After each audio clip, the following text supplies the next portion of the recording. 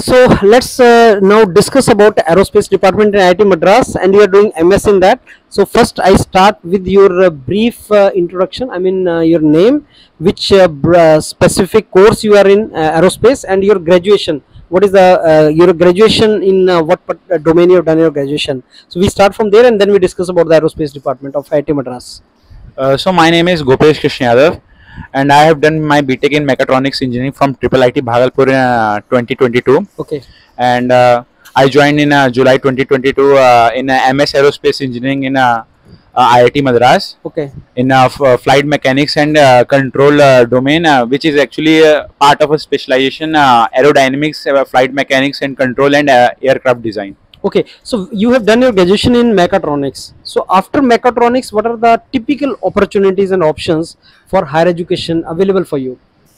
For higher education in India, if I want to say, then I have to Go for mechatronics only? go for GATE.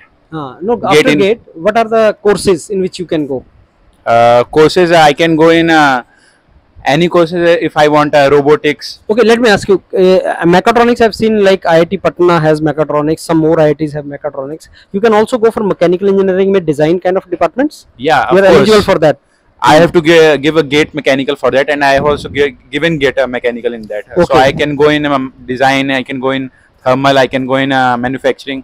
I have a huge lot of opportunities. Okay, so now let me ask you, when we talk about aerospace department or IIT Madras, please tell me what are the different specializations in this particular department of IIT Madras?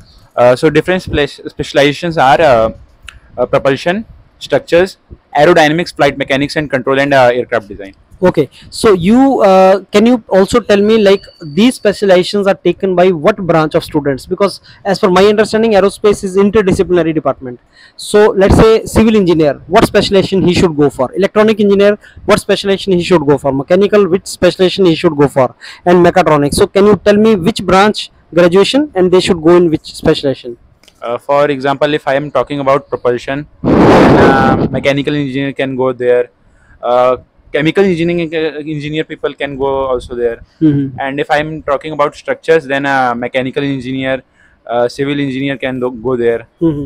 And also I can say mechatronics engineer also can go there because of design perspective. Okay. And if I am talking about particularly about electronics and communication and electrical branch people, then they best option for them is flight mechanics and control, which is in aircraft design, aerodynamics and flight mechanics and control specialization.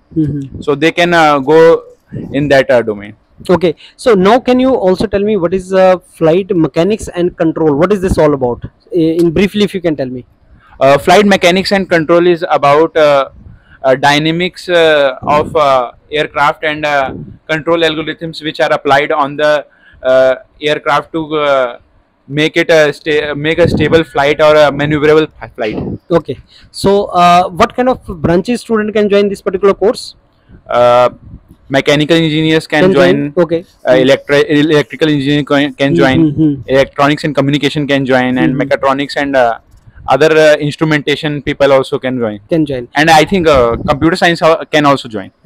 Okay, now can you tell me what are the placement opportunities in your department? In my department, so talking about placement opportunities, for if I talk about my specialization, flight mechanics and control, so one of my senior got placed in Honda R&D. It is a Japan-based placement, and it is very good. It has a very good package of 54 lakh LPA, and in structures. There are placement related to specifically design part of in design industry. And for propulsion, there is like companies like GE, General Electric, or Collins Aerospace. These companies come for placement, and also Airbus comes for placement. And apart from core, there are placements in non-core. I have met some seniors which are placed in non-core companies of data analytics and data science. So there are a lot of opportunities for placement in aerospace department. Wonderful. So do you want to say anything to the students who aspire to win aerospace department of IIT Madras?